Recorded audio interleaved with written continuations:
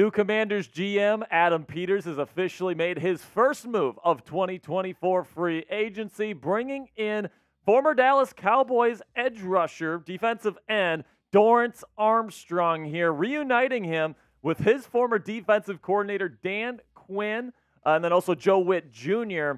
from his time there in Dallas. He is now a Washington Commander with the first move of the Commanders offseason here. Really, really good stuff here, in my opinion. We'll be breaking down this move here in just a second. But before we get into that, make sure you guys click that subscribe button, because every time Adam Peters makes a move during free agency this year, more news can come out at any moment. We're going to be giving you guys a free breaking news video right here on the channel. So make sure you guys click that subscribe button to never miss a move over the first week of NFL free agency. So let's break down Dorance Armstrong, the newest Commander here. He's going to be playing, I would assume, edge rusher for the Commanders, even though Dorance is more of like a true 3-4 defensive end, a 5 technique. He played there quite a bit for Dan Quinn there in Dallas last year. He's had 16 sacks over the last 2 seasons. Obviously very familiar with the defensive structure that Dan Quinn and Joe Witt Jr., the new defensive coordinator here in Washington, are going to be implementing. And obviously they have a high level of belief in Dorance Armstrong at this point. And because of that, I feel good about this, all right? I think that whether this is the number 1 edge rusher spot for them or whether this is the number 2 edge rusher spot for them, in their eyes, I think that this guy is a very productive edge rusher when he's out there. And I definitely think that he's got the ability to provide production at a decent price. Now, I will say right now, as I'm speaking right now, we do not have contract details in terms of years or money, but producer Coop will put up the details throughout this video or later in this video if we get the updates as I'm filming this. Again, this is breaking news as it is happening. So let me know what you guys think down there in the comment section. What is your one-word reaction to the news of the Washington Commanders making it a priority to sign Dorance Armstrong early on day 1 of NFL free agency? This will be the pinned comment on today's show. So share with me your one-word reaction when you guys get an ad break here. And before I give you guys my one-word reaction, I want to tell you about today's sponsor at PrizePicks. Go to prizepicks.com/CLNS or download the PrizePicks app and then use code CLNS for a first deposit match up to $100 today. Football season may be over, folks. I know I'm just as disappointed as you are, but the action on the floor with college and professional basketball is just heating up. It is March after all. Whether it's tournament season in college or the fight for the NBA playoff home court, there's no shortage of high-stakes basketball moments this time of the year. Get in on the excitement with our friends at PrizePicks, America's #1 fantasy sports app, where you can turn your hoops knowledge into serious cash. Quick withdrawals, easy gameplay, and an enormous selection of players and stat types are what makes PrizePicks the #1 daily fantasy sports app in the United States of America. So you might be asking yourselves, Jack, how does PrizePicks work? Well, here's how you play.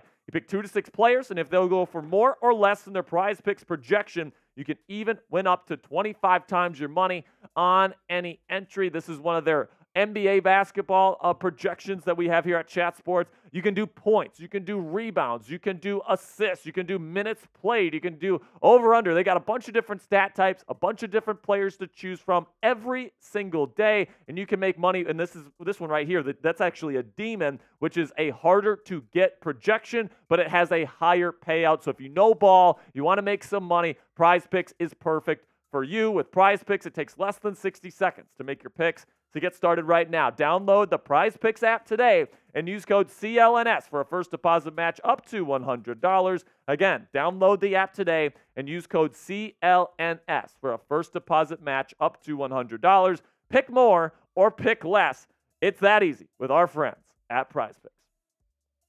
So my one-word reaction to signing Dorance Armstrong is strong, all right? I think that this is a very good signing for Dan Quinn and Joe Witt Jr., Adam Peters, and the like, because I think this guy extremely fits this defense like a glove, man. You look at his stats over the last 4 seasons there in Dallas, and it's been some really good stuff, especially over the last 2 or 3 seasons or so, all right? Because you got the 7.5 sacks last year. You had 8.5 the year before that, all right? This guy also stays healthy. You guys can see that. 17 games played. So Dorance Armstrong has been one of the most consistent defensive ends in the National Football League over the last 2 seasons, and Dan Quinn and Joe Witt Jr. want those kinds of guys on their defense, and I am absolutely here for it. He's also relatively young, so when we get those contract details, I do expect this to be a multi-year contract for Armstrong. Now, I don't know if they're bringing him in to be their number 1 edge rusher for next year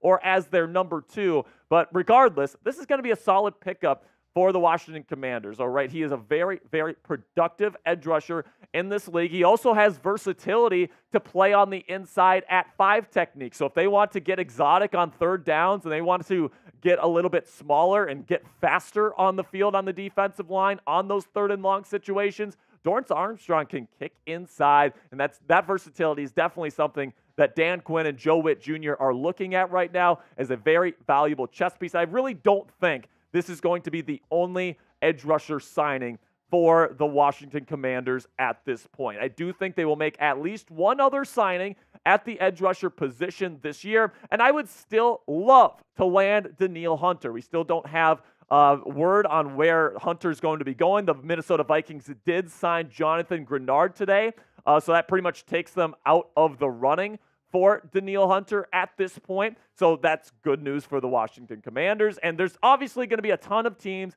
bidding for Danielle Hunter's services. I think the reason why we haven't heard about Danielle Hunter is because there are a ton of teams with interest in signing him, and there's a bidding war going on right now for Danielle Hunter's services. It wouldn't surprise me in the slightest if the Washington Commanders are right in the thick of that battle. And listen, man, if you sign Danielle Hunter, who had the stats that he had last year, man. I think he had like 23 tackles for loss, 16 sacks. I mean, this guy was an absolute monster last year, and you combine him with the versatility and the production of a Dorance Armstrong as his number 2 on the other side of the defensive line. I think that, Danielle Hunter and Dorance Armstrong is a very good duo to replace Montez Sweat and Chase Young with. Of course, Chase Young and Montez Sweat ended up getting traded last year at the trade deadline. So you need to address both starting edge rusher positions this year for the Washington Commanders. You take care of one here with Dorance Armstrong, which is something that I think is a good move. But for me, guys, I'm still hunting for Danielle Hunter here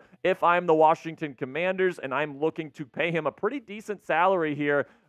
Could get up to $25 million per year for a guy like Danielle. So let me know down there in the comments section. Grade the signing of Dorance Armstrong. Give me an A, a B, a C, a D, or an F.